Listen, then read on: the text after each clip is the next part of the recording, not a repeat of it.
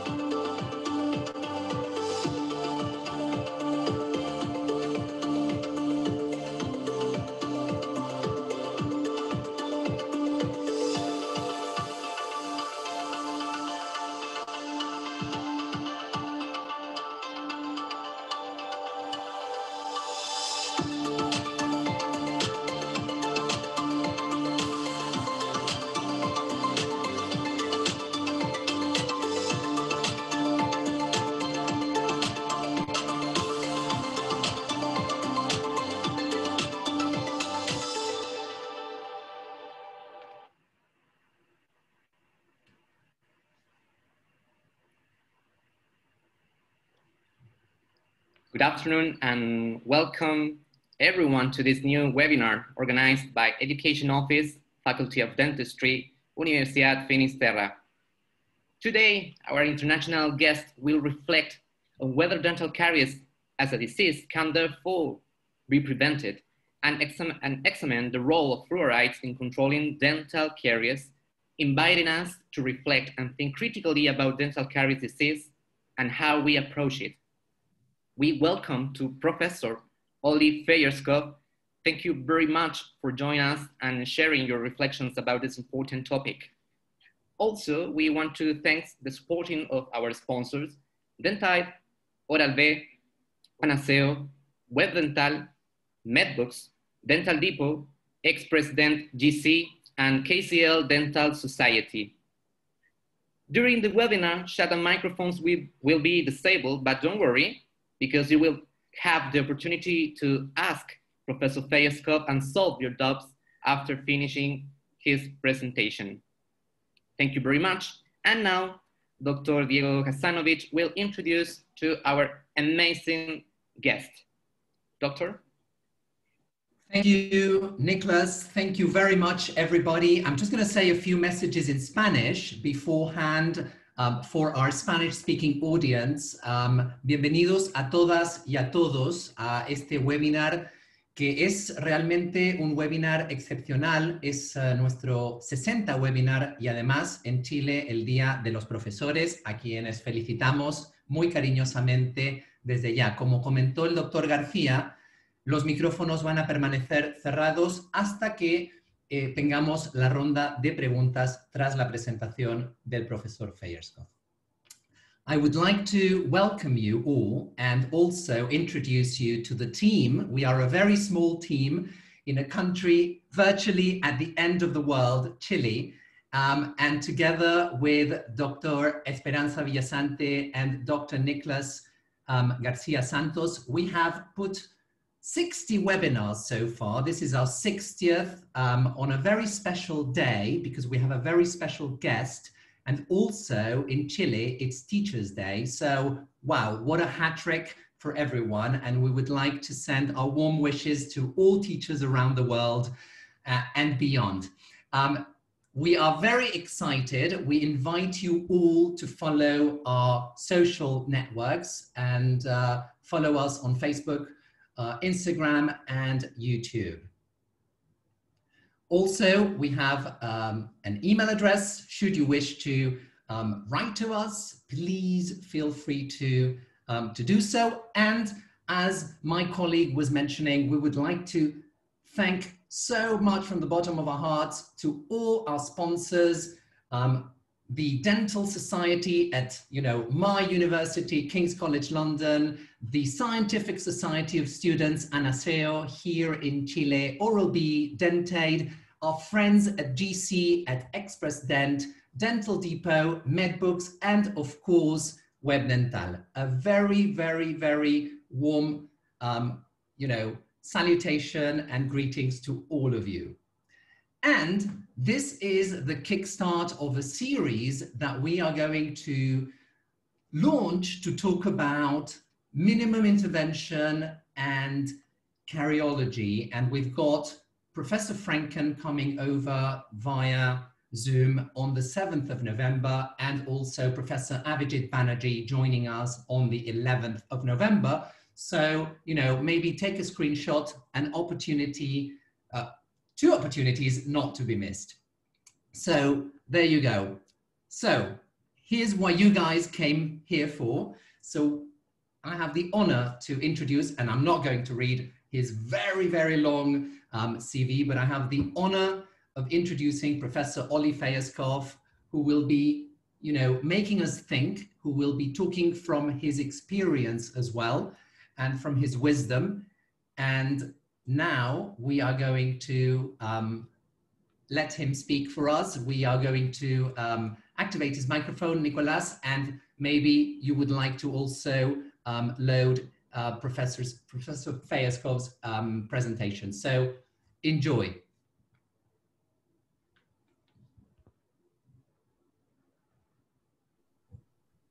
We're going to activate the microphone.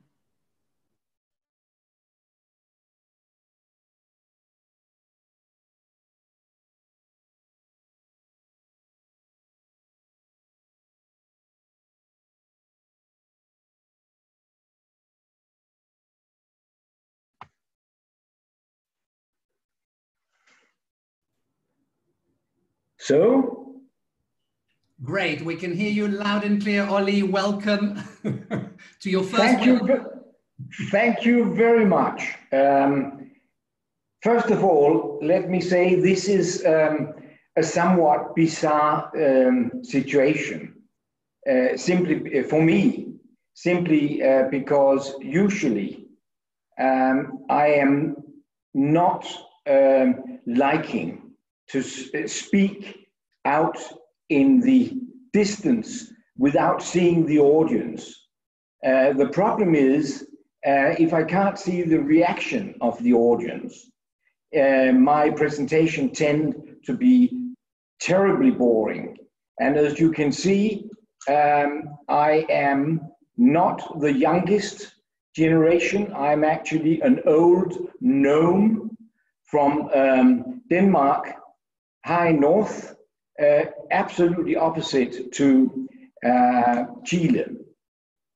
I shall do my utmost, however, to keep you awake, I hope. And rather than talking about an ordinary webinar, I like to see this as some reflections on the theme, caries cannot be prevented but controlled. Because what I'm going to do is actually to assume that those of you who are interested in the details behind what I'm trying to express today, please have a look at the textbooks which I've produced together with colleagues and friends.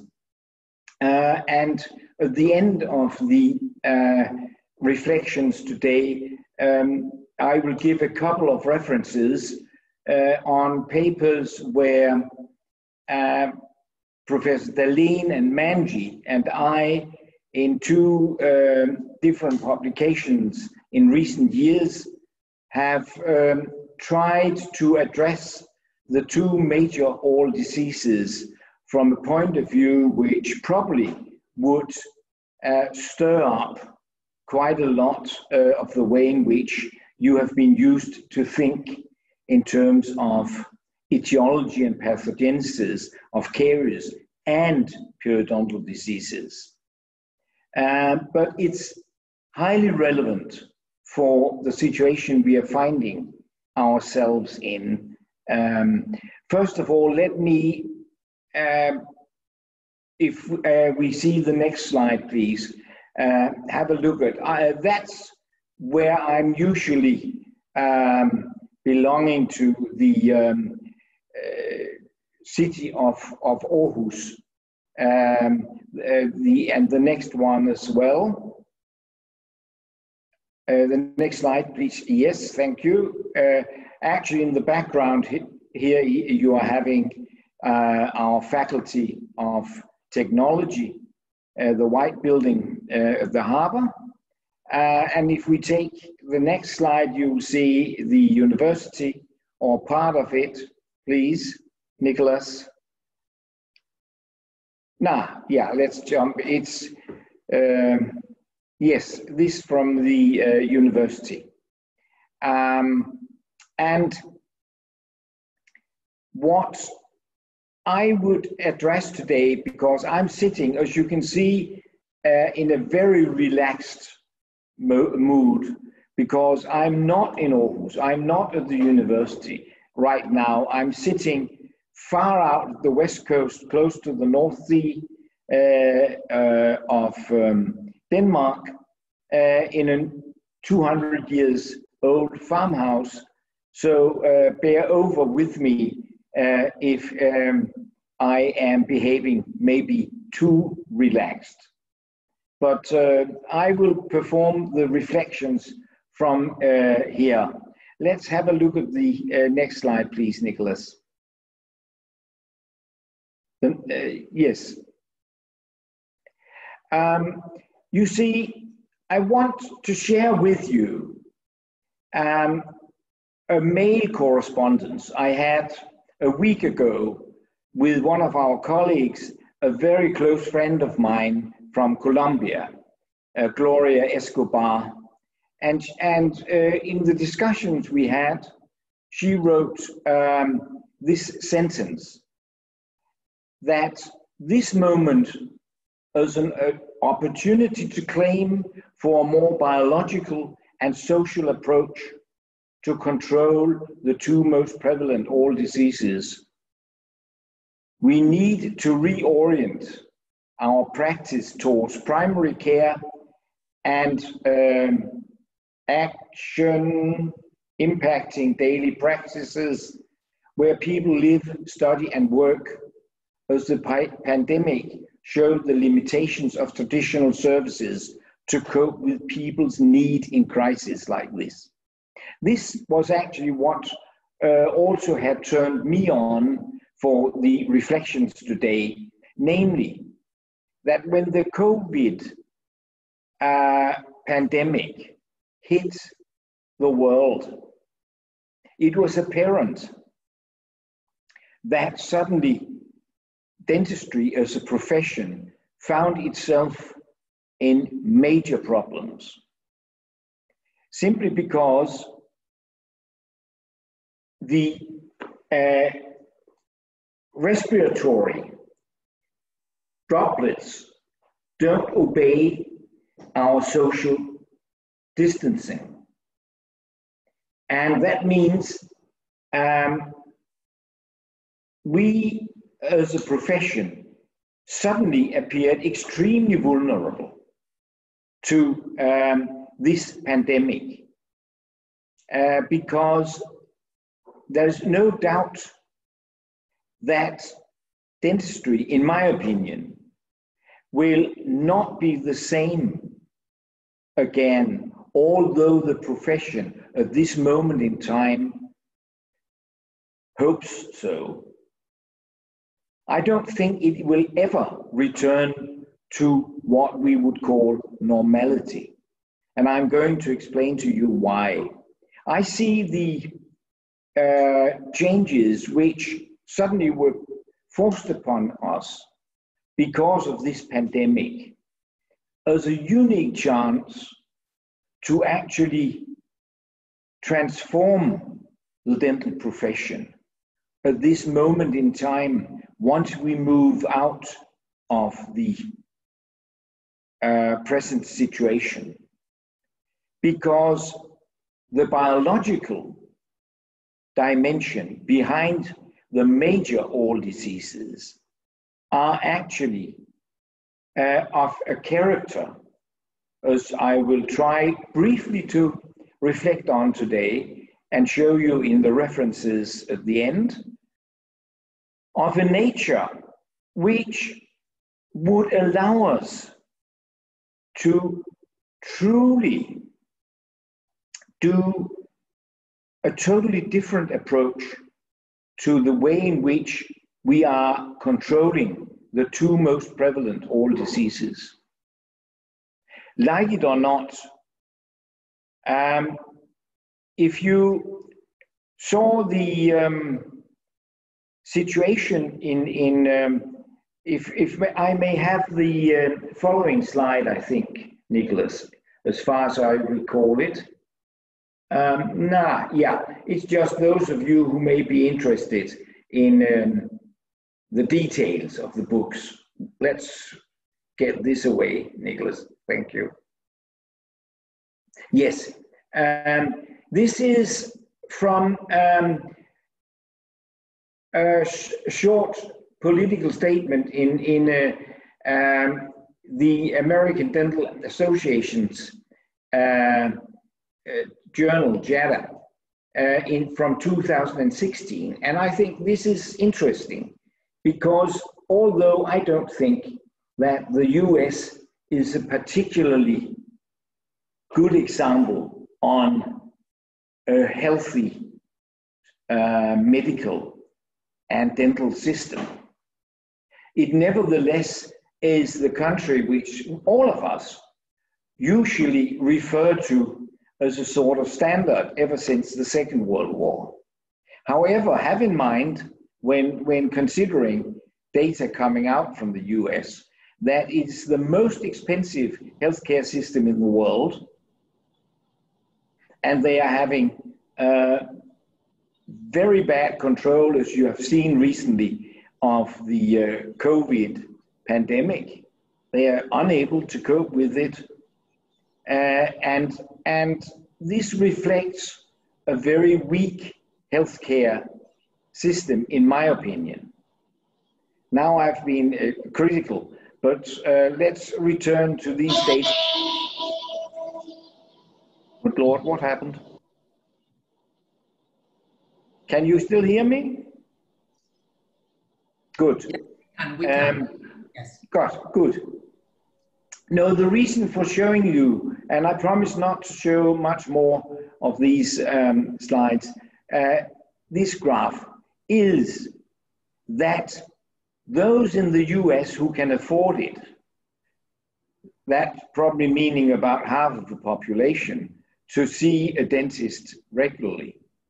What is actually happening in the dental office is that the dentists are spending about 50% of their time, the red columns, doing diagnostics. Then they are having a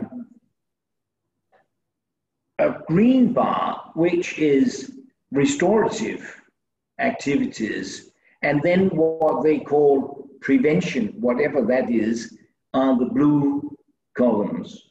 In other words, is this really what requires a 5 to 6 year training at university level? Or does this reflect that all disease, at least amongst those who are most well off in the society of US, has reached a level where it can be coped with in a much cheaper and maybe better way?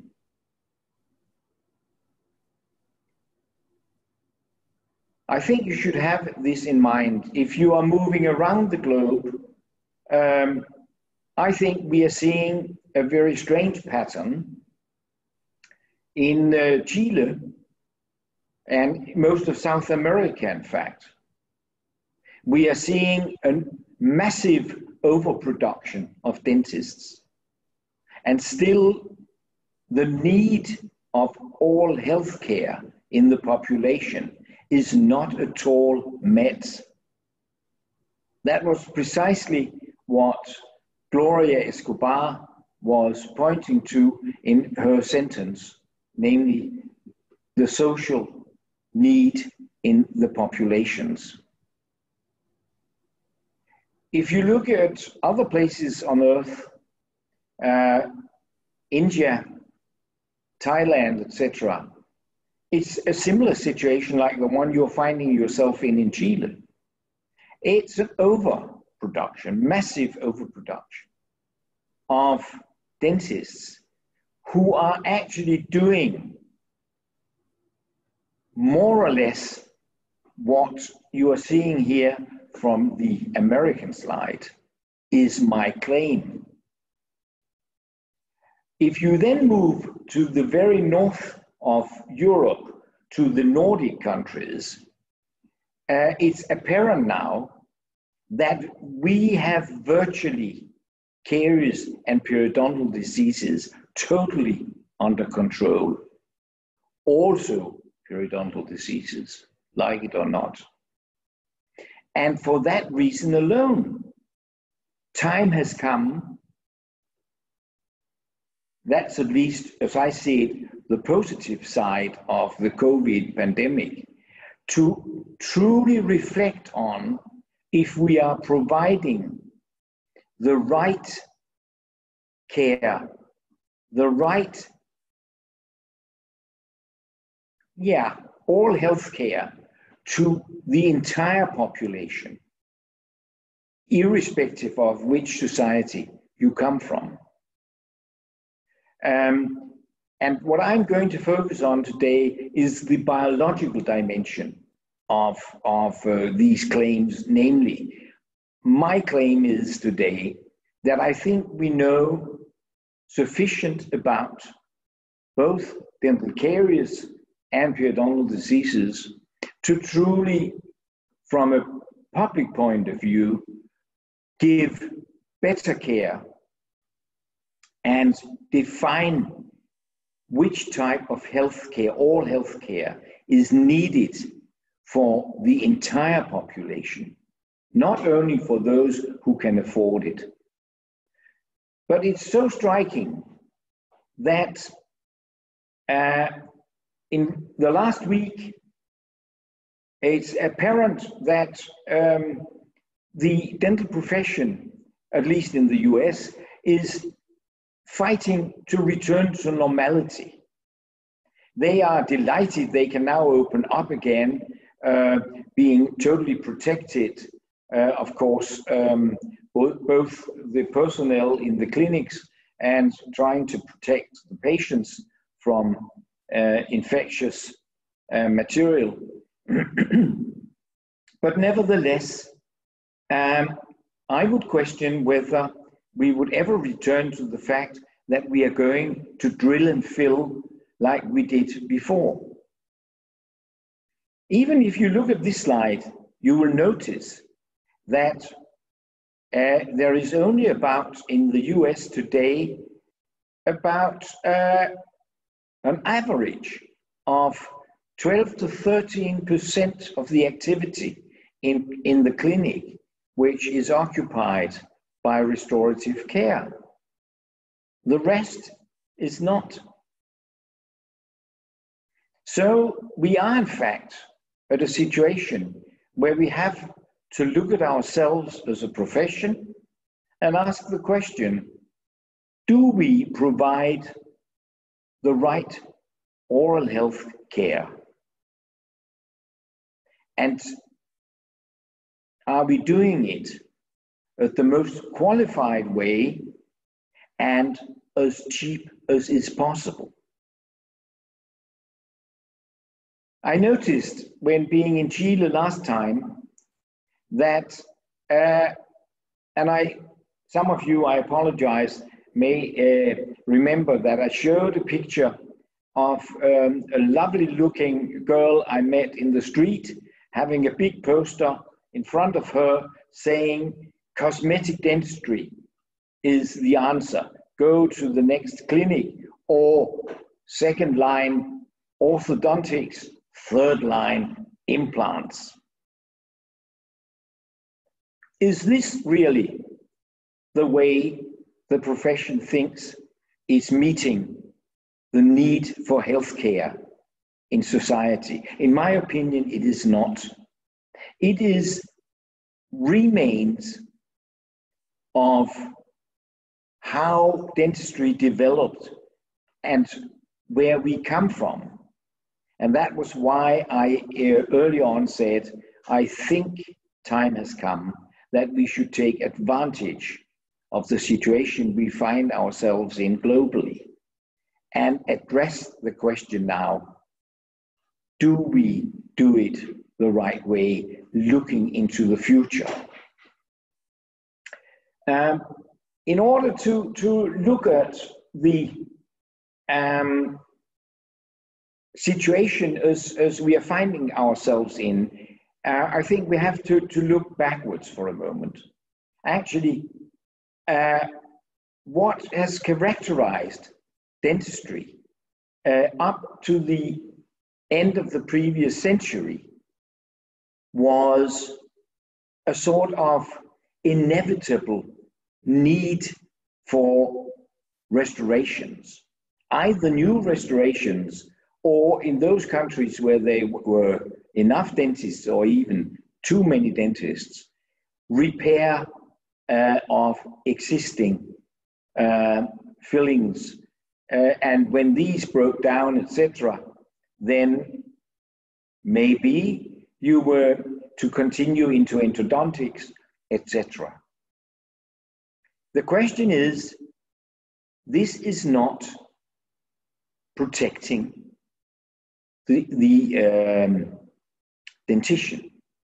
This is not prolonging the life of the dentition to such an extent that we can promise our patients that they will have a natural functional dentition lifelong.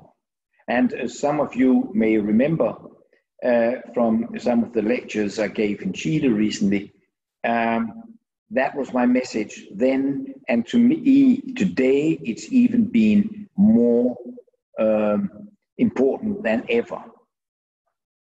So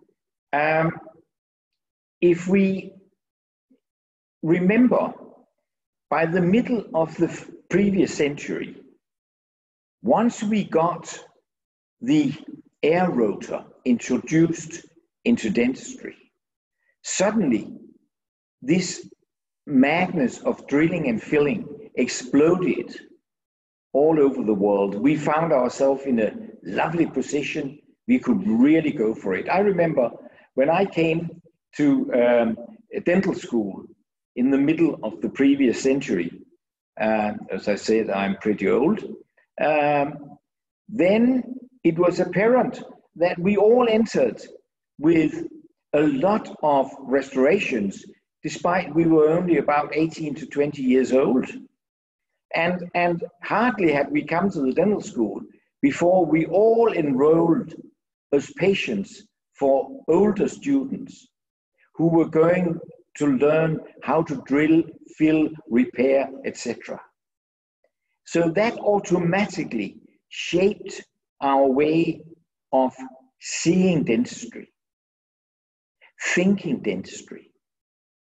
And that is what I wish to address now, to say, please, maybe we actually have come to a point where we know so well how to cope and control the diseases.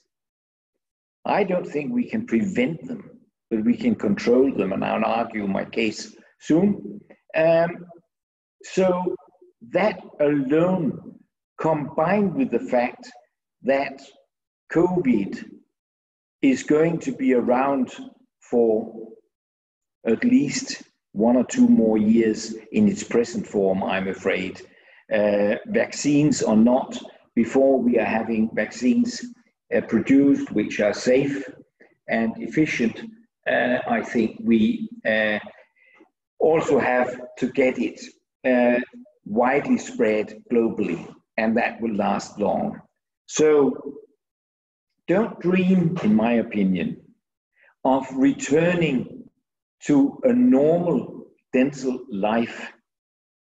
Let's together rather rethink, how do we provide better oral health care for the entire populations we are serving, not only for those who can afford.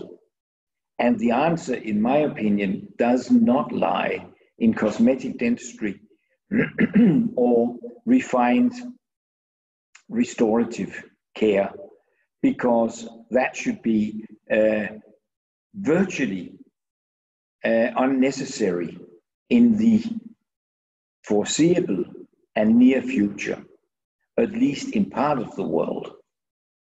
Now,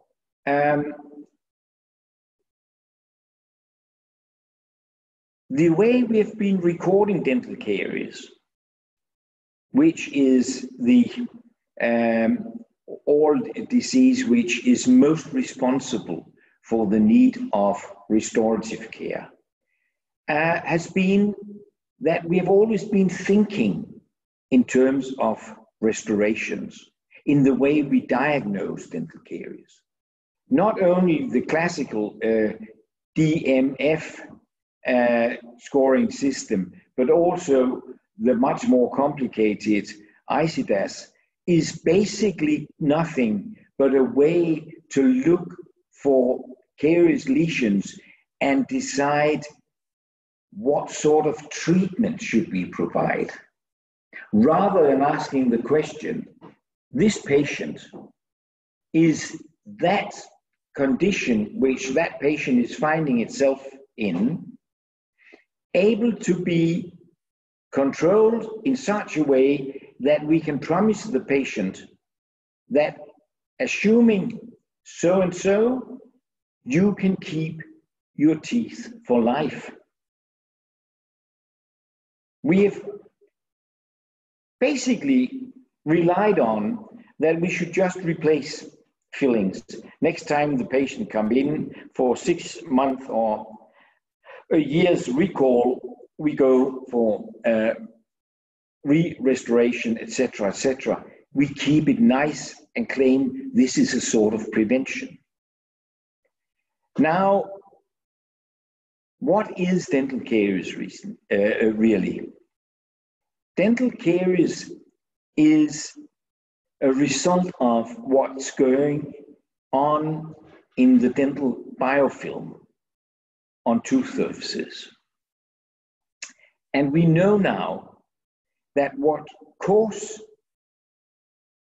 caries to develop is an imbalance in the physiological balance in that biofilm.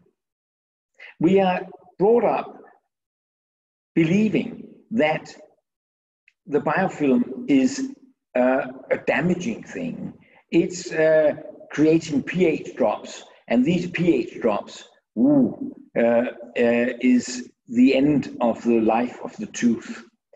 No, it's a normal physiological phenomenon that if you feed microorganisms in the oral cavity, whether being on the dorsum of the tongue or on a tooth surface, you are having metabolic activities which reflect itself, amongst other things, as pH fluctuations. It's constantly going up and down and up and down. It's not only like we all know the Stefan curve from the good old days. You get a certain amount of sugar in the mouth and then goes pH down. Yes, it does, but constantly throughout every moment, every day, there are fluctuations in pH, and you can influence the strength of these fluctuations by an unhealthy behavior, eating too much sugar. And that's actually what matters. So, therefore, what we are looking at is not a matter of when can we record a lesion at a stage which calls for restoration. That's the way we are normally recording caries. We rather should constantly, whenever seeing a patient, look for the various degrees of examples of caries undergoing development in the mouth and decide what does this patient require in terms of methods and modalities to actually control further progress of the lesions.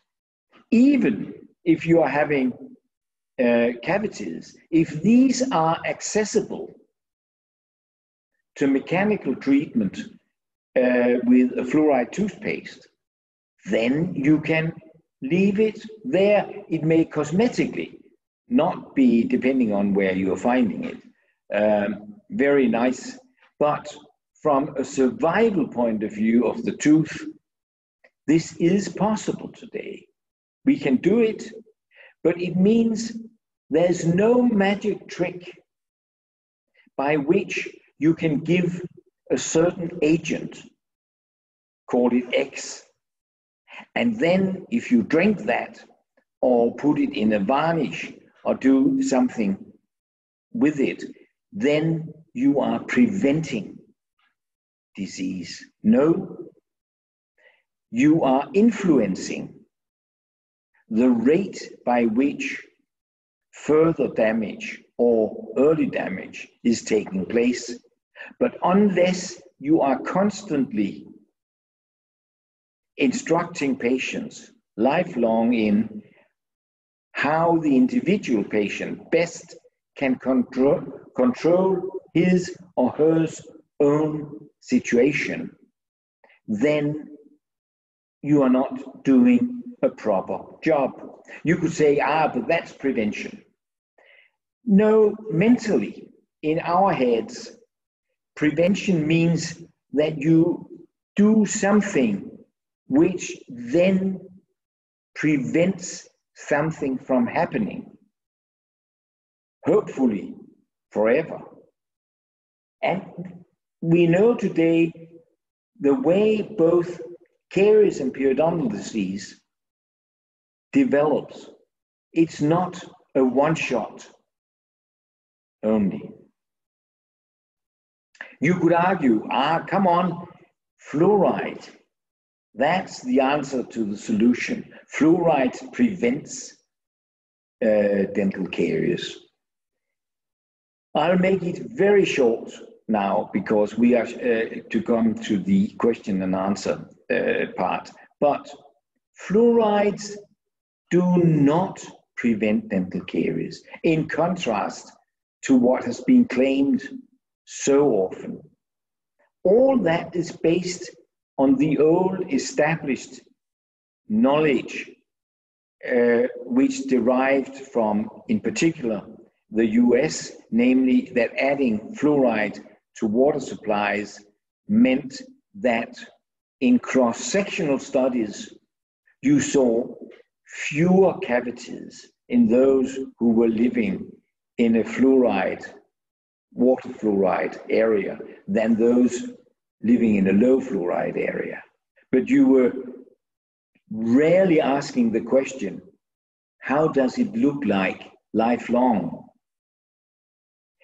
The only thing this showed was, we now know, that fluoride interferes with the ongoing pH fluctuations in such a way that it changes when being present in the oral cavity, not in the tooth. It doesn't prevent anything by sitting in the apatite, but it has to be available in the oral fluids at slightly elevated concentrations to influence the degree of saturation with respect to calcium phosphates in saliva and in the oral fluids. If fluoride is slightly elevated, you can actually have a situation which, and that's what most people have, in which you can get a slight loss of calcium out of the tooth surface, while at the same time deposit a fluoridated apatite in the surface of the enamel. You all remember from your textbooks or what you learned at dental schools that dental caries develops as a subsurface lesion.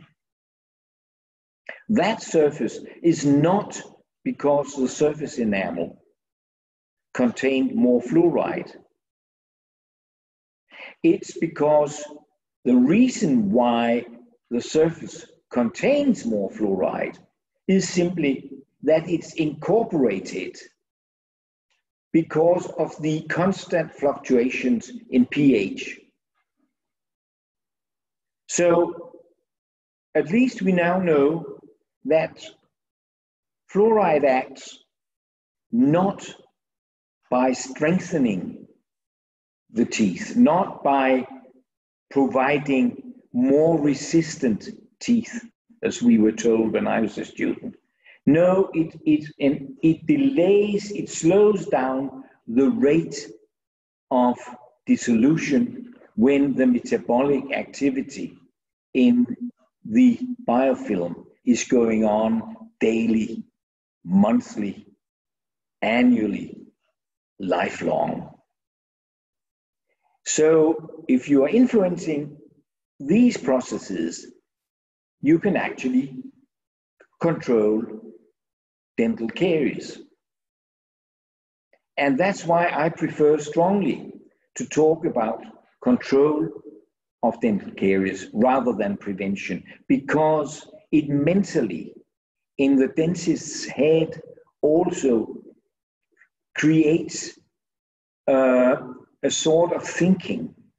If you are saying to the dentist, you are controlling, you are telling the patient how to control further mineral loss and progression of the disease, then the patient hopefully will understand, and the dentist definitely should understand, that that's why it's important that the patient is constantly met by someone in society who is trained to tell them how to control dental caries and periodontal diseases.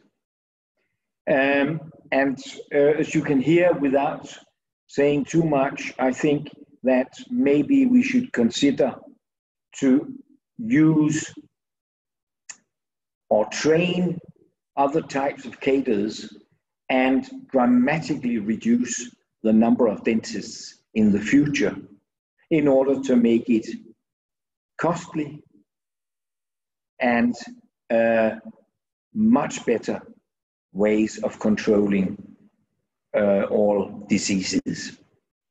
So I think we are actually at a point, you could say, now this is an old man thinking that he's going to bless the whole thing and he can go on. No, what I'm trying to say is if you apply present day's knowledge into daily life in order to create a situation where you serve the need for healthcare in all populations, then you have to select other ways of organizing dentistry than the ones we are presently having. And we are at a certain part of the world now come beyond this point, and we have, at least in the part of the world where I come from now, to take action on this. There is no longer the need for having so much expenditures going on to train highly specialized people who actually are trained to do what you see on this graph I'm showing you right now. You could say, but we can be used in healthcare in general. That's where the COVID situation has been frightening also from the professional point of view. In how many countries have we seen the dental profession being used to assist the general healthcare system in testing, in helping to provide appropriate diagnosis and treatment? In very few, if any, countries have we seen this. Quite in contrast, dentists have been exposed, for example, in Denmark and in most other countries I know of, in such a way that the health professions, the other health professions, have not even turned towards the dentists and said, please come and help us in the test tents, in the test centers, come and help us in doing a variety of activities during the COVID situation. No, they have simply just said, you don't have to go to the dentist. In the US, 90% of all dental visits disappeared when the COVID pandemic started to explode. And to the best of my knowledge, the dentists didn't find alternative ways. Well, they did all sorts of tricks to maintain a certain function for the last 10%, those in need, those who had acute situations. And fine, we need that. But the question is if it's the right way we have been doing it. So to end this part of my reflections, I would say rethink. Based on the biology we today know about caries and periodontal diseases, if we are providing the right quality of care and the right time of care needed for our populations, I think before, you may actually all be sleeping out there, but I'm still alive, as you can see, for the time being. So let me please see the final slide, Nicholas. Yes, the references those of you who may be interested in this, having this much more substantiated, please go and look at the recent paper we published on alternative perspective on periodontal diseases in BMC, All Health. And some of you may know when we had the paper in Caries research in 2018 on caries and periodontal diseases, contesting the conventional wisdom on their etiology. There you can read a more scientific, documented background for the way in which we are thinking. And then I've added just this last reference on Guai. I don't know actually how to pronounce that name. So excuse me, colleague. But Dr. Guai has published in JADA a paper in 2016 where he reflected on where is dentistry going, and that's where I took the slide I've had standing while I've been talking on what is actually happening in private practice in the US. So I ought to have started by saying hola, but I totally forgot to do that. But now, thank you so much for being prepared to listen to my reflections, and do not hesitate to address questions, and I shall see if I can answer in a proper fashion. At least I can otherwise provoke some discussion, I hope. So thank you very much for being prepared to listen today. Thank you, Ole. I would like to say, forgive my accent. Magnetak, did I say it right? Much better than my Spanish. I've been practicing my Danish, so there we go. I would also like to take this opportunity after your most thought-provoking presentation to also thank a lot of members of the audience. Particularly, we've got the presence of our Dean, Dr. Alarcón, who is sending his warmest wishes all the way to Denmark, and some members of staff. We have also some colleagues whom you've already met the opportunity, both elsewhere and in Chile, also with the audience. I'm sure, no doubt, they'll be asking questions. I'm sure they're getting ready to ask you questions in the Q&A session. And also, I would like to say a very warm welcome to a future dental colleague, Nima Kazempor. He is the president-elect of the Student Dental Society from King's College London, who's joining us as well, and with whose society we've had a tremendous support. Hi, Nima. We'll be seeing you in future webinars as well. So Nicholas is going to explain to you guys, how we're going to be functioning during the Q&A in Spanish, and I'll be doing the English bit. Before I pass on the mic to Dr. Garcia, I'm going to post in the chat a link to a raffle that we are hosting with some interesting prizes. Obviously, shipping is not included, Nima. So obviously, you'll have to be, forking out a few quid if you are the winner. But by all means, do participate. It's in the chat as well. We've got first prize, an electric toothbrush, courtesy of Dentaid. Second prize, we've got a 45,000 pesos, which is about 45 quid, 45 pounds, vouchers for spending on medical books, and 30,000 Chilean pesos voucher for medical books, courtesy of MedBooks Chile.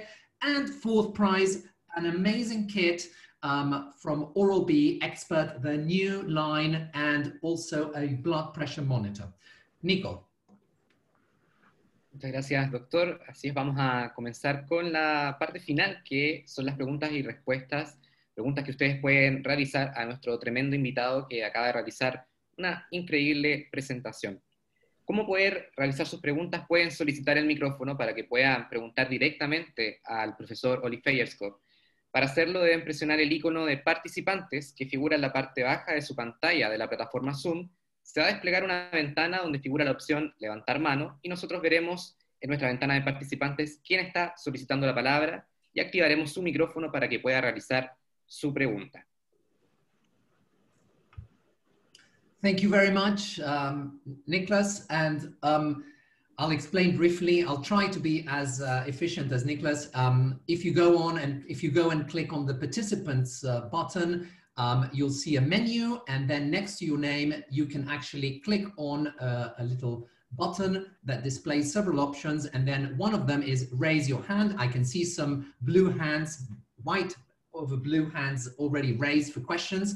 And I've already posted in the chat a link where you can download a PDF with all the references that Professor Fejerskov was very kindly alluding to. So let's start our Q&A session. I'm going to let our colleague, Dr. Rodrigo Jacaman from University of Talca. I know he's been waiting for this. He was also a special guest at our September discussion panel on cariology. So let's activate Dr. Jacaman's microphone and let's start the Q&A session.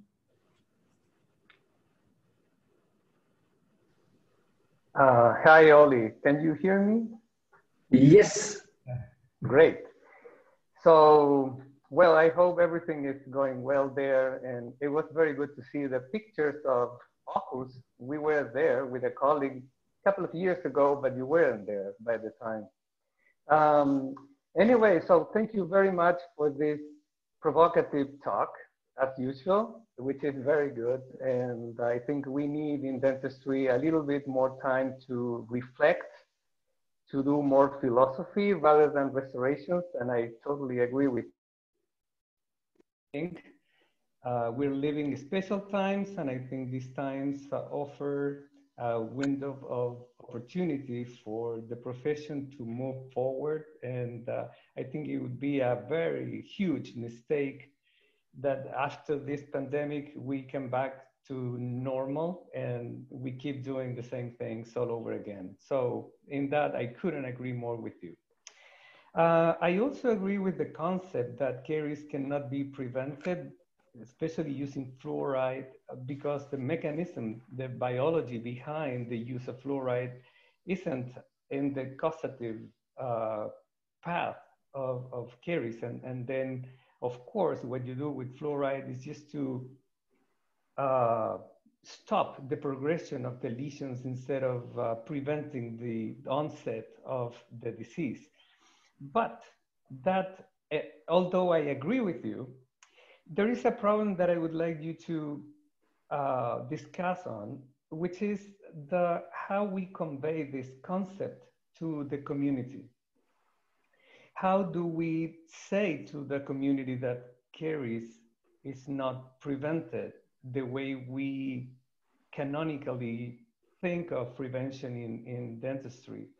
Because the message, I think it's also important in order to have a good strategy to decrease the prevalence of the disease.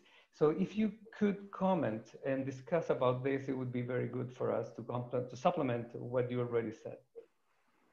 Thank you very much. No, thank you, Rodrigo. Good to see you again. I would be happy to do that. I fully agree with you that is the challenge which we as a profession is having. Namely, firstly, the profession itself should appreciate this particular way of seeing the all diseases and understand what is meant by saying that the all diseases can be controlled but not prevented once and for all. because then it is possible for the profession, hopefully, to understand that, of course, we should see dental caries not as a disease of childhood only, but something which is going on lifelong and therefore has to be influenced, brackets, controlled, lifelong. Then the second and equally important is how to bring that message across to the patients, to the population at large. Firstly, I think that all the patients we get into the dental offices has to be told that we can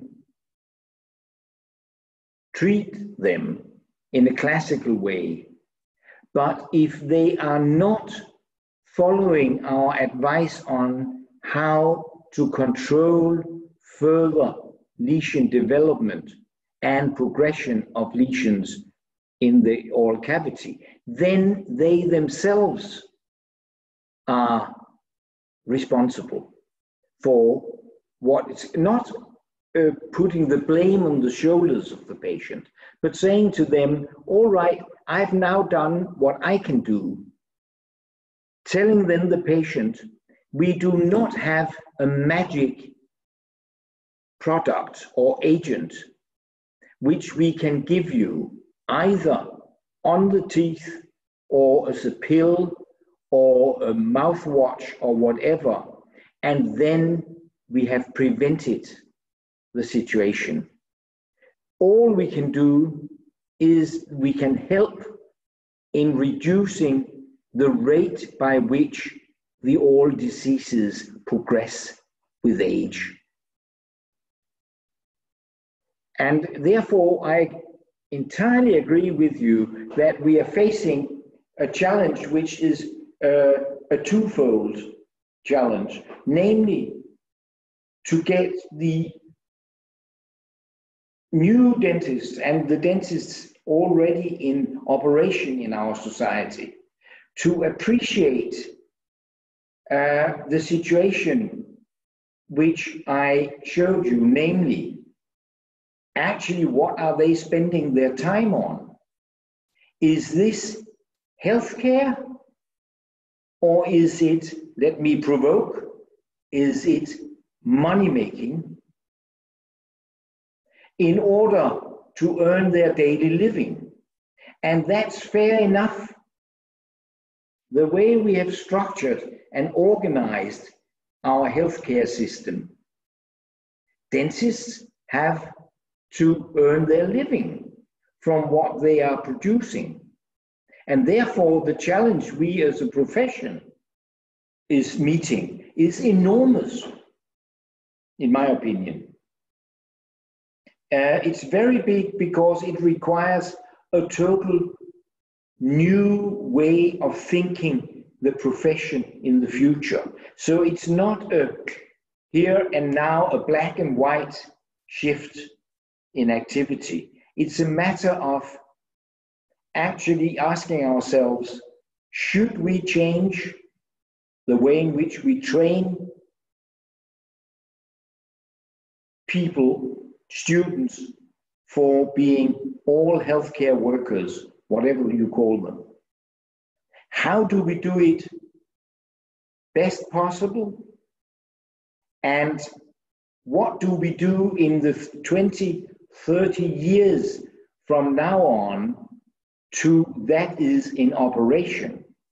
How do we adapt in a running fashion the existing dental profession to meet the challenges of the future?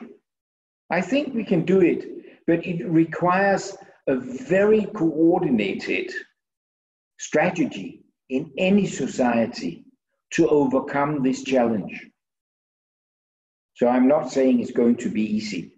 I was purposely, as you know, Rodrigo, very well, provoking in order to push the discussion.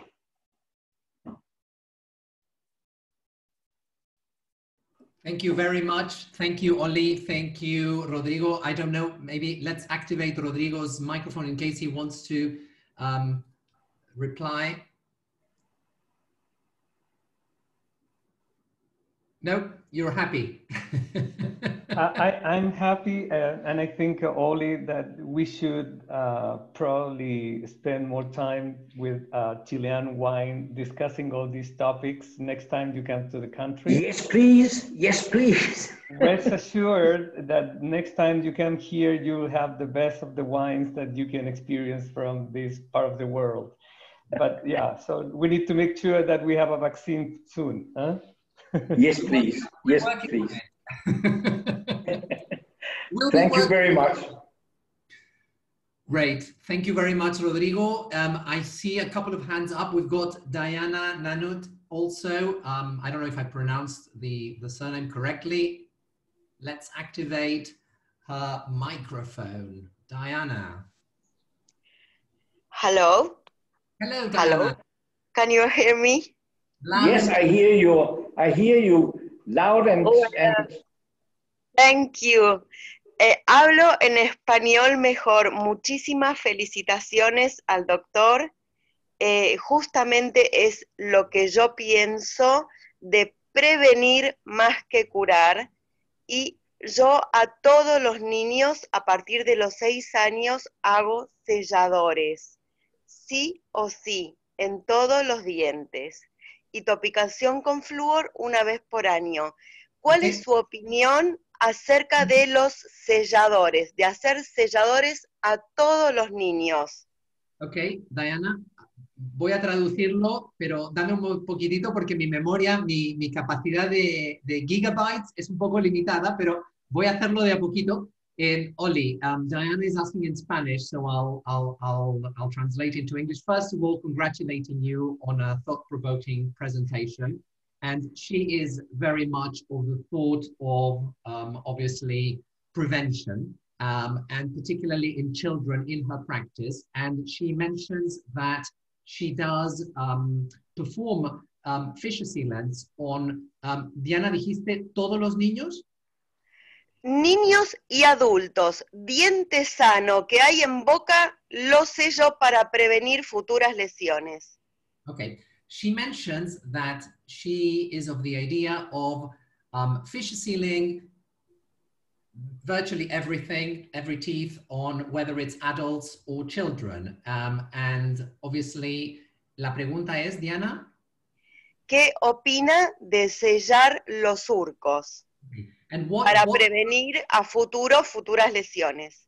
Okay, and what's your opinion, Ole, on sealing all fissures to prevent future lesions? Thank you very much for the question, Diana. Don't get my answer wrong, but should I make a comparison to what you suggest, then it corresponds to when I was a young dentist and we were told by our department of prosthodontics, start out doing full crowns on all teeth in the permanent dentition, because then you will have no more caries problems. In other words, I think fissure sealing is relevant for those who may be in particular in need and not able to perform a proper occlusal cleaning themselves, but it's not a useful mass control way. It's expensive, and it's just postponing the whole situation. We have, in contrast, to teach children at any age to understand the need for what they can do themselves or their parents. And let's face it, I think that in children, like it or not, in order to get a sufficient caries control, we require that the caring person in the family, being the mother or father or grandparents or whatever, should take responsibility for the all health care of the children from early on in life and keep it on until they enter adolescence.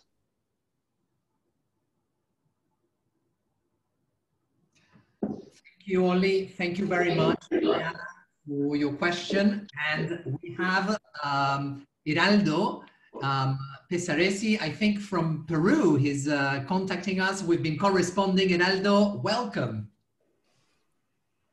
Hello, how are you? Good morning. Good morning. Or good afternoon. The sun is going down right now here. Good afternoon, Professor. Ah, Danish. I actually speak a little more Dutch, but it's just one piece of appreciation and thanking you for your amazing conferences. It was mind-blowing for me and from some colleagues with Mexico that we were talking about.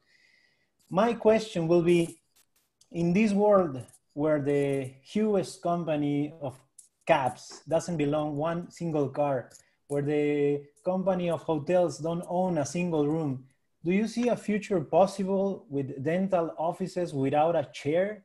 You know, talking about education, how to eat healthier without the dental chair, the dental handpiece that we are so traditionally trained to use, as you once said, that we are overtrained to do what we do, but undertrained to do what we need to do. Precisely, very correctly expressed. Yeah, but I think that this function or this type of cater,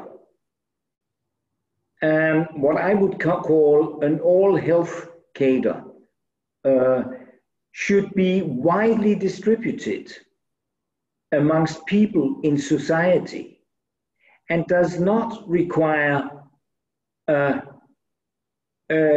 so to say, clinical setting, but rather require to be mobile and circulate from family to family or in certain districts and call for children and their caring adults to give instructions, suggestions, listen to questions. It's a massive change in healthcare concept, which we are seeing presently coming also in medicine. Namely, that other cadres take care of the disease controlling activities while a treatment modality is being concentrated in relation to smaller healthcare stations, hospitals, etc. I think that it requires a restructuring of our profession, as I said, and there is not one single solution. There may be a variety of solutions depending on which part of society you are serving, which country you are in, etc., etc. The mere important thing is that we start thinking this way. Thank you. It's nice you come from Peru. Thank you very much. We'll be speaking. I'll be sending you a good chat. And thank you for reaching out as well. Thank you, Oli. We've got another question from Sebastian Valdez, author. So let's activate Sebastian's microphone. Hello to everyone. Hi. First of all, thank you to Professor Ole. It was an amazing presentation. I mean, so inspiring, overwhelming. I mean, come on, the guy did an amazing presentation on one presentation only, and in speaking an hour, it's so wow. I mean, come on. For all of us, like, we like to teach to others, it's amazingly inspiring. So Professor Ole, thank you very much for this exposition of all of your expertise. It's really, really, really amazing. So thank you. Now, having said that, I have a constant question that I ask myself, like, pretty frequently, is that we all see in social media, there's a lot of a group of colleagues that shows this amazing, huge restoration that are beautiful. Don't get me wrong, they're beautiful, but they're huge. Sometimes, from my point of view, it's like over treatment. Like, I see it and I see there's no need for such cavitation. I mean, I see that's 3 huge cavitation, amazing, beautiful restoration, but overtreated. So what you said is that we should be focusing on treating our patients, like changing their lifestyles and try to convince them that this is the way to treat caries. But how do we expect to change the mind of our patients if we are not even able to change the mind of our own colleagues that are still exist in this sort of cults? I mean, sorry to say it like that, like a cult, but for me it is. This cult for huge, beautiful restoration, don't get me wrong, beautiful, but still over-treatment. We're not able to change the mind of our colleagues. How do we expect to change the mind of our patients? That they don't know the biology beneath the caries. You are quite right, Sebastian, and your comment is extremely pertinent. Like I said when addressing Rodrigo's comments, I think it's an immense task we are facing. Firstly, to change the knowledge and attitudes, not least, of our profession, and simultaneously go out and reach out to the population at large with messages which I think in today's access to the net requires a totally different way of thinking information, namely to make simple videos, simple stories, which gradually builds up in the population an understanding and appreciation of why we are changing attitudes. I agree with you. We were all brought up in my generation in making the bigger, the more beautiful restorations, the better. And we were so proud when we finally finished a restoration and no one asked us, is this actually relevant for this patient, or could it have been solved in a much better way? Simpler, but maybe not looking as shiny and bright as the one you produced.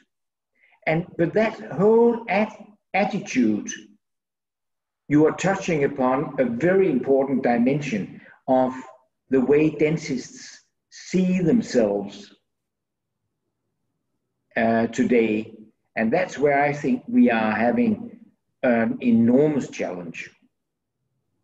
And I know that many dentists dislike that I'm questioning this. Absolutely, because they see it as a threat to their way of having a daily income. So yes, we are up against a big challenge. But I think that it's, with the knowledge we have biologically, there's no excuse for continuing the way in which we are presently running our practices. And this is not, I would say, philosophical considerations. It's actually based on the biology which we have available here and now, and we have sufficient populations to demonstrate that things can be changed and be done in a different way. So I think it's time for action once we come out of this unpleasant pandemic situation. Thank you very much. Thank you, Sebastian. And we have a question all the way from London, from the United Kingdom. Nima Kazempour, President-elect of the Student Dental Society, King's College London. Let's activate Nima's microphone. Nima. Hello and a warm welcome from London. Yes, thank you very much, Dr. Jozanovic and Dr. Garcia, for organizing this. And thank you so much, Professor, for your time and your thought-provoking discussions as well. In fact, I think you have partly answered some of the question that I had by just now, actually. But my main question was rather simple. I just was going to ask you, what advice do you have for undergraduate students and newly graduated dentists with regards to how to move forward? And how would you suggest that we unify this sort of message that we want to get to them? Because I know that different students from different universities, sometimes across the world, have wildly different opinions on how to treat patients, how to go forward, and how to prevent or manage caries. So I would appreciate your thoughts on that. Thank you. Ooh, that's really a big question in the sense that it is indeed pinpointing what I fully appreciate is the situation of you at your stage in the career. If you have the gut, I think it's important to join forces with friends and young colleagues around the world, because we have the net to do it, in order to create a movement towards a different way of thinking dentistry.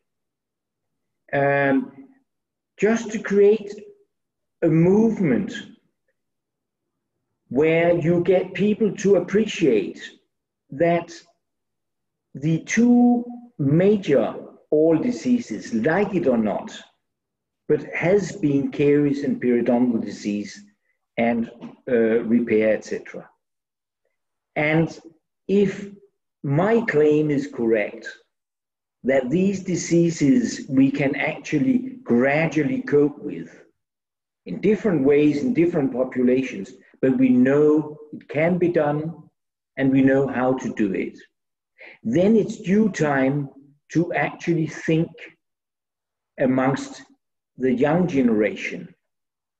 How should we then develop our career further to serve the need of the populations we are serving?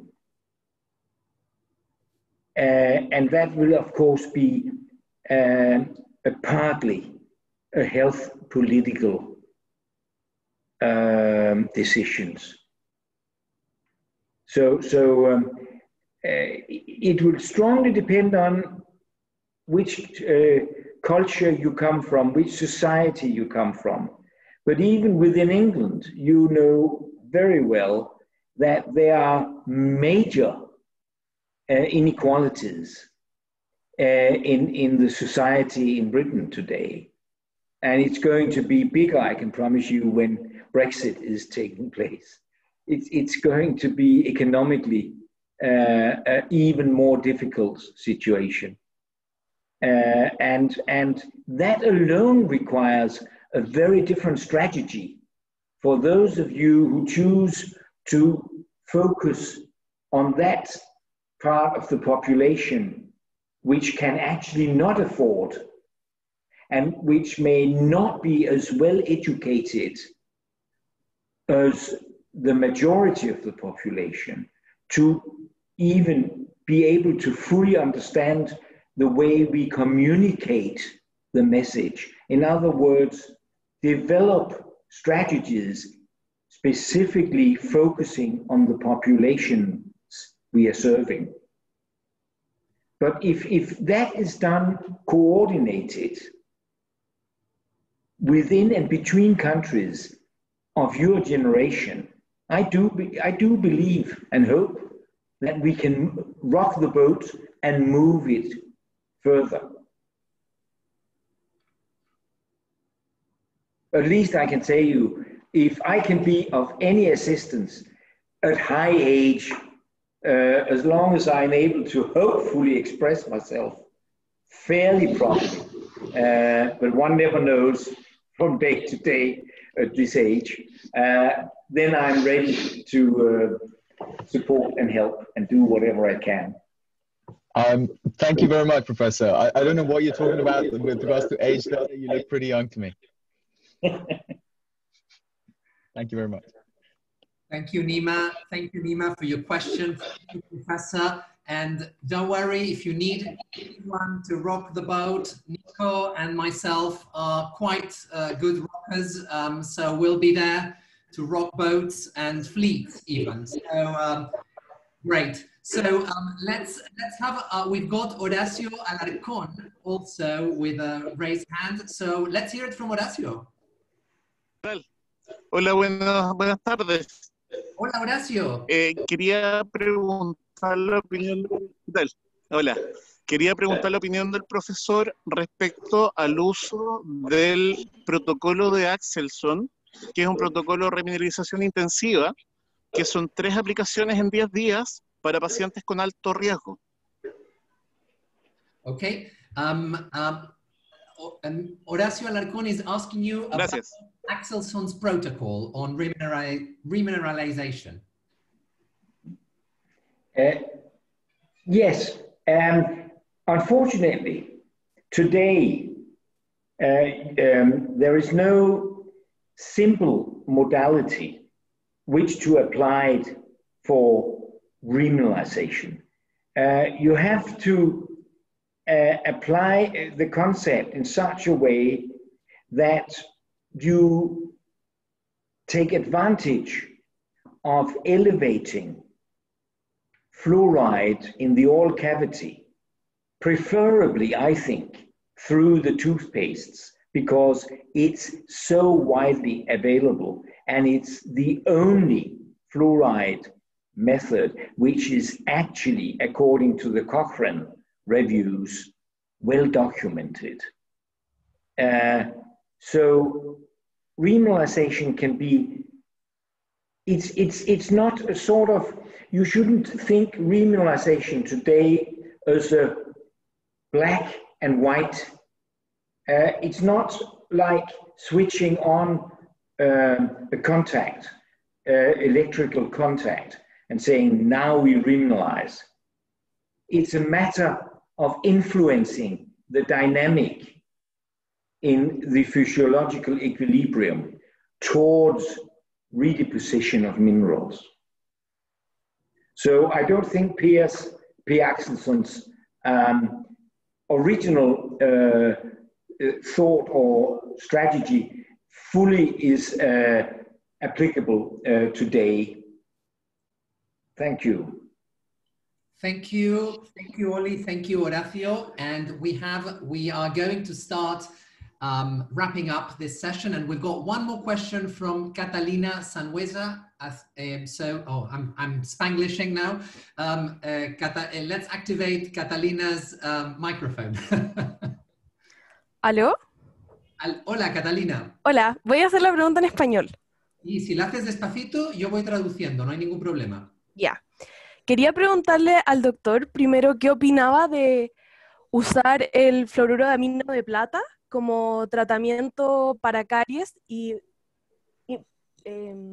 ponerlo como tratamiento de primera elección en detrimento de otros, como los que se hacen actualmente, y si habría algún elemento o algún material que se pudiera utilizar en adultos que no tuviera la complicación de la coloración. Ok, gracias Catalina. Voy a intentarlo, pero quédate en línea por si acaso. Catalina is asking about your views about the use of silver fluoride amines, and she's referring to particularly whether there are any alternatives regarding the discoloration that you get with the use of these compounds. Catalina, ¿lo pregunté bien? Sí, sí. Okay. You were saying any, I didn't hear fully your translation, Diego. It was the discoloration of the silver-containing compounds, right? Yes, yes. Yes. I know that the silver-containing, the compounds with fluoride has become very popular in different parts of the world. I personally do not think that they are particularly useful. Firstly, from a toxicological point of view, I'm a little in doubt whether it's sound to have silver in that form introduced in the oral cavity. Just remember the debate on the amalgams. There's no reason to actually repeat that, in my opinion. I think we can actually achieve a similar effect without necessarily adding silver compounds into the methodologies which we have available. Thank you very much, Oli. And we've got a question from Rodrigo Jacquemin. So let's activate the microphone again. And we've got one more. Oh my God, now everybody's asking. So I think we're going to have to, provided you're okay. It's not dinner time yet in Denmark. It's far beyond. Rodrigo. He's hungry. No, very short, Oli. We created a group here. We call it the Cariology Committee in the country with several universities, and we're trying to propose ideas or measures to take for the country to decrease the amount of caries we have. The prevalence is very high, as you know, and so we are worried. And we created this instance to think about it and to somehow play in the political arena because you need to do something along those lines, not only at the individual level. And so that being said, I would like to know if you had to prioritize measures to take in the country to address the prevalence of caries we have, which one would be your main measure that you would recommend us to take as a country in order to decrease the level of caries we have already? Firstly, I think I remember the group you are referring to. We met in Chile when we were there. And it was very, very relevant and pertinent. I would say, I think there's one thing which we have been failing to do, and that is we have not done sufficient to attack the sugar consumption in society. I really think that the dental profession has failed when it comes to sugars. I think we can explain today why this happened. As you probably know, Rodrigo, the International Sugar Foundation influenced the decisions of the National Caries Program in US, when that program's strategy was laid out, I don't think very many people realized this before a few years ago, when an excellent scientific report came out from a group who had been going through all the correspondence back in the 1960s to the early 70s, and showed that 78% of all the text in the strategy document of the National Caries Program, created at the time by the National Health System of the US, were actually written by people from the international sugar foundations. In other words, it was a lobbying activity which is comparable to what we have seen from the tobacco industry for many years. And that we have been, in a way, ignoring. It was a disaster to the National Caries Program. And as we see today, it had no effect on the situation in the US. NIH invested a tremendous amount of efforts into the National Caries Program. It gave a lot of interesting results, but it had no effect on dental caries in the US. So, if we are today going to choose another strategy, I would say go for the pattern of sugar consumption. I know it's difficult. I know it's complicated. To get children to stop drinking or swimming in Coca-Cola is not easy. It's not easy. I've had great problems with my own kids when they were growing up to stop the misuse. But it's fantastic when you walk around in a young generation of students to see how they are taking it as a very natural thing to have just extremely sugar-containing soft drinks available. I can tell you the story that when I took over as head of the medical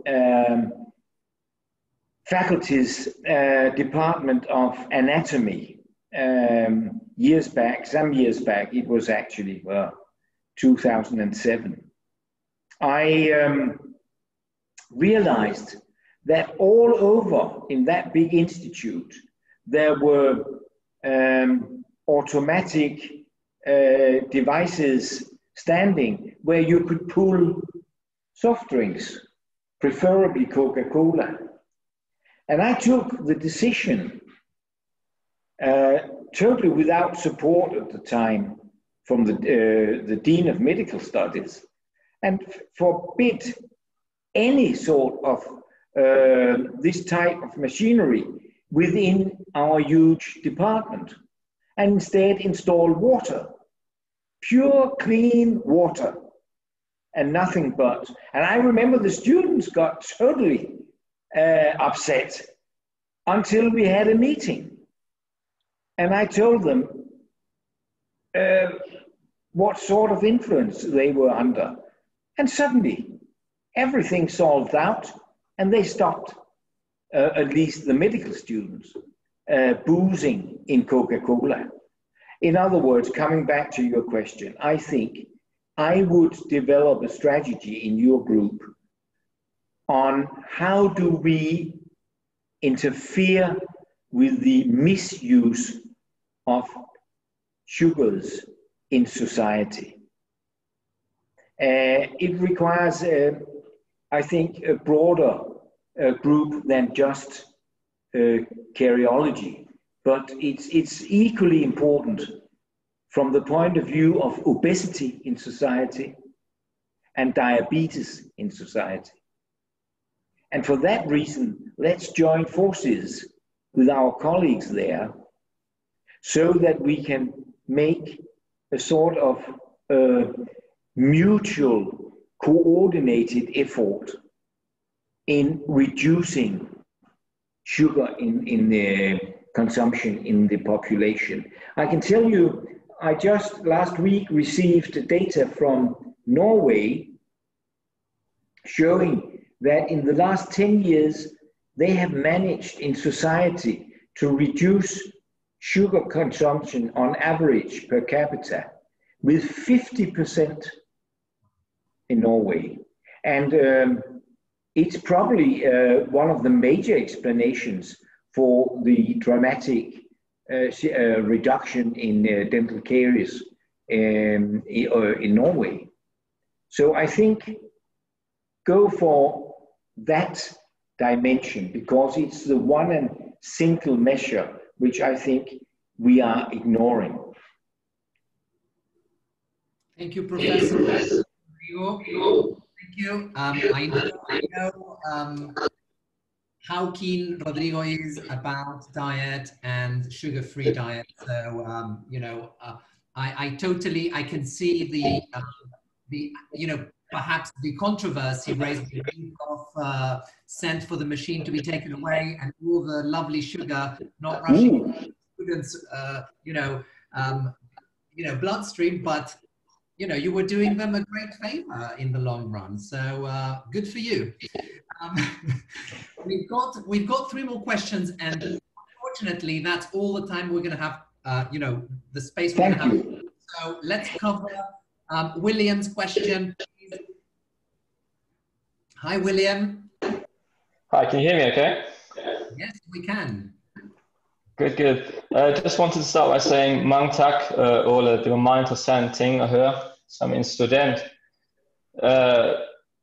Going on to my question, it's concerning cosmetic work that you were talking about earlier.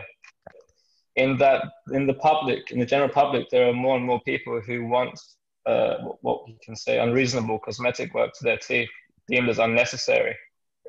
In cases like that, if you have patients like that as a dentist, should you try and discourage them from it, turn them away, or what's the best way of dealing with it? That's a nasty one, William. I realized that you were speaking Danish. Yes, yeah. I'm Danish myself. You're Dane? Yeah, living Aarhus. From Aarhus? Good Lord. Yeah. Interesting. I can't see your face, unfortunately. Have you been so unlucky to have me as a teacher? No, I haven't. I am in King's College in London. Okay, you're lucky. Well, let me answer your question.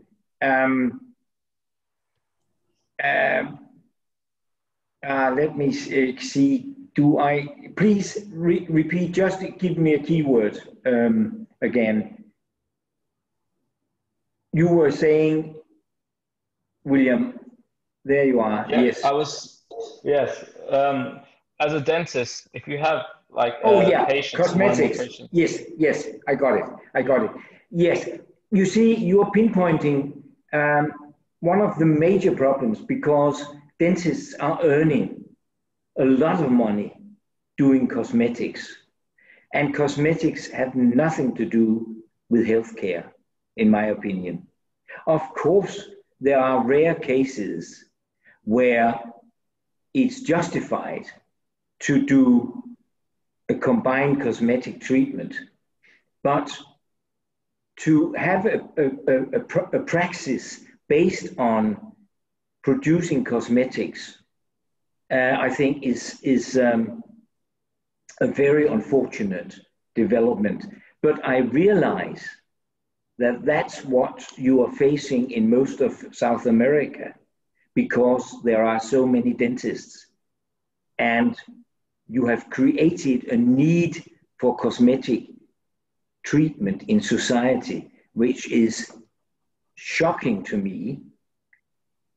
And it's of course not only in dentistry, but also in many other aspects of society, that you create a need in the population for treatment, orthodontics, for example, which is basically not needed from a functional point of view.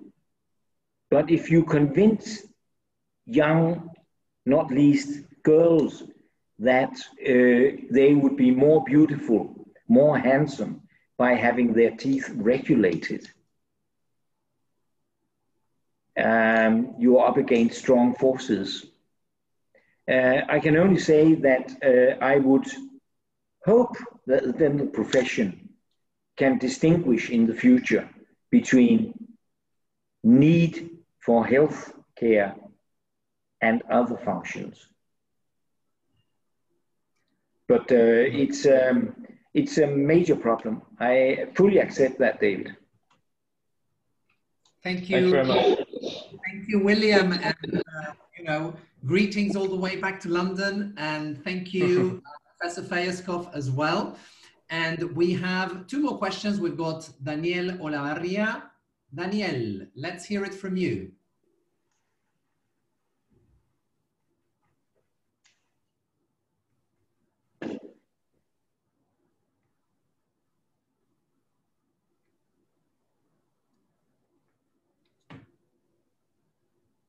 We can't hear, we can hear you now. Hey. Yes, now we can. Yes, well, first of all, thank you to Dr. Ole. Nice to meet you. It is a great pleasure to have the opportunity to ask you something, because I really never imagined that I could have this opportunity. And thank you so much for your presentation that was so headed to young dentists and to young students. I'm part of that group. I'm still a dental school student. So now that we have that fluoride acts in a more metabolic activity way, what do you think about the use of fluoride in a topical mode, for example, as a varnish? And I mean about the schemes that we have talked to use for so long that are, directed to, for example, to use it in according to the caries risk of the patients. What do you think about that schemes? And if there's any, what would be the more reliable? Thank you. Thank you, Daniel. Highly relevant, absolutely. The problem is the mechanisms of action are the same concerning fluoride. It's released from, as you know, from the varnishes. The problem I have with advocating varnishes is that it's too costly. It's a smart way of industry to earn more money. And in particular, in some of the countries where they have even persuaded the Ministry of Health to introduce varnishes as a sort of standard treatment for children, you can imagine what sort of income they are generating. And my comment to that is, you can achieve the same caries reduction in children populations with much simpler methods and much, much cheaper. But of course, that's not in the interest of the manufacturers. We are up against market forces, again, like the sugar, which is quite powerful. Great, Daniel, thank you. Thank you very much, Daniel. Daniel, I'm just going to activate your microphone. Where were you calling us from?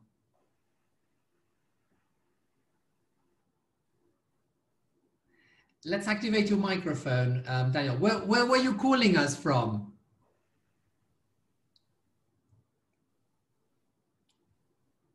In Chile? You're in Chile? Yes. Okay.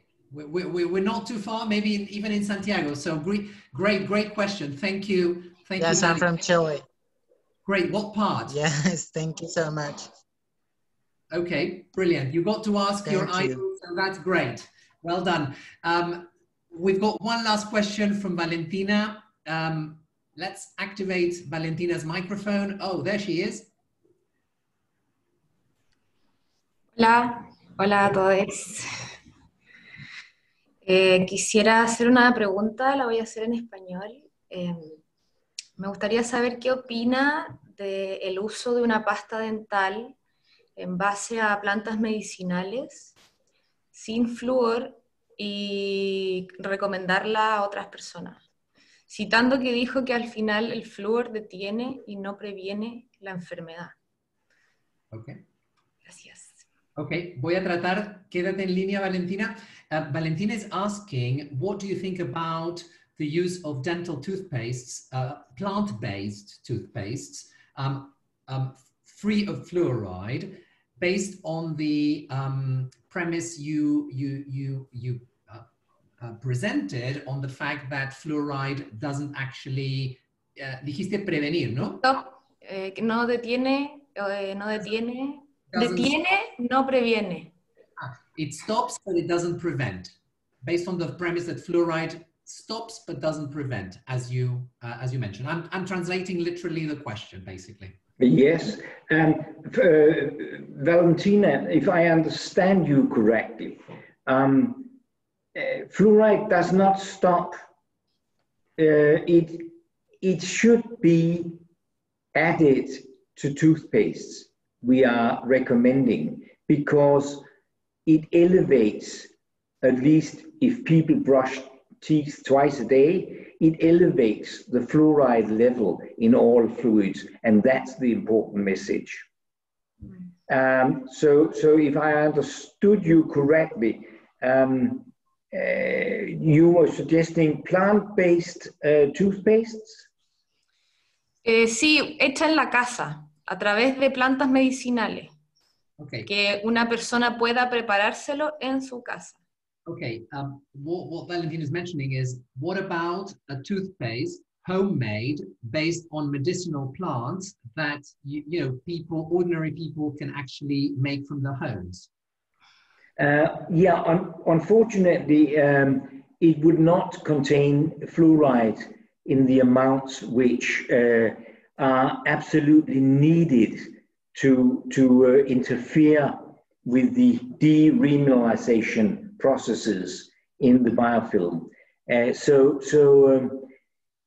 to make their own dentifrices, although it would be appealing economically, but I think we have to have commercial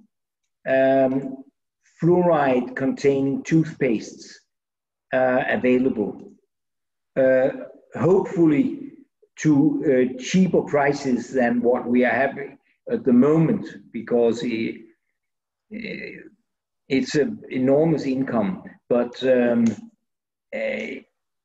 I see no other solution. You have to have that fluoride made available regularly as part of the patient's daily routine. Thank you, Professor Fejerskov, and thank you, Valentina, for your question, which I'm sure is something that we must have all, I include myself, faced during our practicing clinical lives. And I wanted to take this opportunity to thank all our guests. We've got, you know, just under 150 people still with us. And before you guys go, let me just remind you, in the chat, there's a link for a raffle. We're not going to do the raffle now, but we've got 4 very nice prizes from some of our sponsors, and it's your opportunity to participate. Go and fill in the link. I'm sure my colleague, Dr. Garcia, can copy it and repost it now in the chat. So you have an opportunity, and we'll be doing the raffle later and announcing later tonight on our Instagram account the results. I also wanted to remind you to check the link in the chat for the references which Professor Fejerskov has very kindly provided us with. It's a PDF, you can download it and then go and find the papers if you want to read further. And finally, as many of you know, this is our 60th webinar. We started off doing some webinars on the 15th of April when, you know, COVID had struck Chile. And this is our 60th. It's Teachers' Day in Chile, and we've got an amazing speaker as well to celebrate. So we'd like to invite whoever is available before closing the webinar to stay online, turn on the cameras so we can take a few pictures, because also this is being recorded, and your camera, your photo will be recorded also in the stream. So great to see Kena Ortiz from the South, my colleague. Lots of love, and Vicente Aranguis. Now I can see you were all there all the time. Okay, so that's from me. I just want to give Oli, I want to thank you on behalf of the faculty and also on behalf of Esperanza Villasante, who couldn't be with us for most of the presentation. But I want to give the microphone to Nicolas before wrapping up, so he can thank you as well, because I know he wanted to say a few words. Nico. Professor, thank you very much for this incredible and thought-provoking presentation. I'm sure that all the people here are very happy and grateful for all reflections that you shared here. This was your first webinar, and we are so grateful to have been part of this event.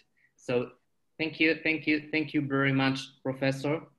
Muchísimas gracias también a todos los participantes por estar aquí con nosotros, y vamos a por la foto para que podamos compartirla en nuestras redes sociales. Yay, let's go for the photo. Let's see if we can get everybody to turn on. Let's see, hopefully Angela Tamayo can also on my screen, Sebastián Valdés. I don't know if you guys can also turn your cameras on, but I'll be taking some shots. So everybody smile on camera. We'll be taking some of the screens, because we've got 6 screens as well. So there we are, 3, 2, 1, big smile everyone. And let's do another one. I'm gonna be doing 6 of them, okay? So, okay, 3, 2, 1, smile. Hey, great. Someone, Sergio Gonzalez, greetings. You're driving, be careful. Okay. And may I take the advantage, Diego, to thank all of you whom I haven't been able to see, or except for a few faces, which was very, very nice. Thank you for this initiative. I have enjoyed it thoroughly. And I must admit, after Rodrigo's kind invitation for wines, I will come back as soon as is possible. So looking forward, hopefully one day, to see all of you in real life. And thank you very much for today. Bye-bye. Thank you, Professor. I know everybody is applauding from home. And before you all go, I just want to tell you, next week we're gonna have a competition for one of these babies. So I'm sure many of you have it, but you know, not a signed copy, unfortunately. But you can fly yourselves all the way to Denmark, or when Professor comes here, and get it signed. But we're gonna be, having a raffle for one of these. Follow our social media and out about possibility of getting one of these for yourselves. Okay, thank you very much, Professor. Thank you very much, everybody, and good night, good afternoon. Good night.